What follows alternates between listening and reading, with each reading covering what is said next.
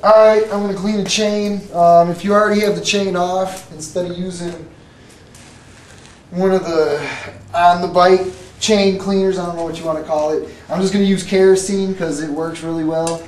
And I found if you just dip them in, something small that completely submerges it, just dip it multiple times, it'll actually, it makes all the parts bend so they're actually turning and it gets all the stuff inside of there.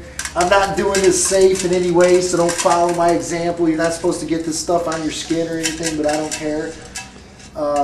Yeah, but as you see, you just dip it a few times. Look how dirty that is. It's nasty, right? But see, it comes clean as hell. Nice thing about kerosene, you could run that through coffee filters, whatever. You could reuse this to burn it. I mean, you can still use that afterwards. If you want to get it all the way clean, just do it a couple times.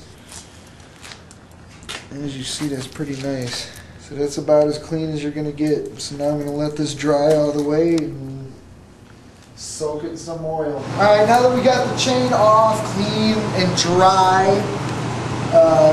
the easiest way I found to oil the chain thoroughly, I just put some oil in something. I completely submerge it.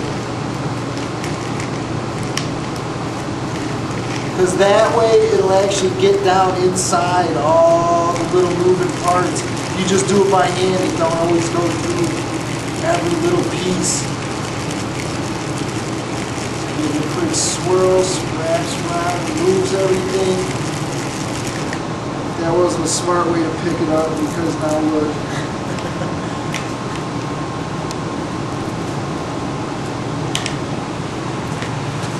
Let that drip off a little bit.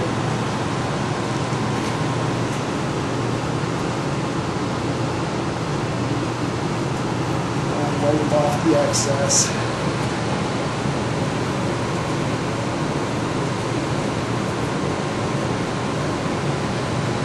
It's not the most resourceful way to oil a chain, but it's definitely the most thorough.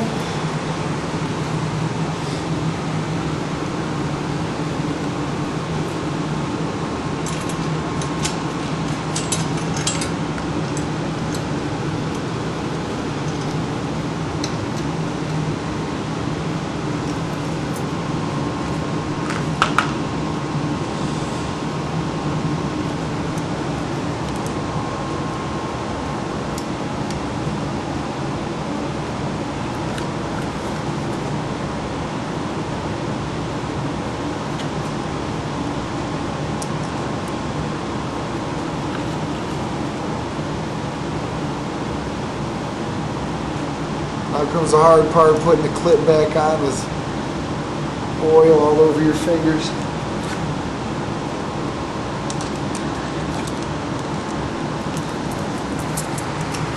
So I'm just going to use a screwdriver.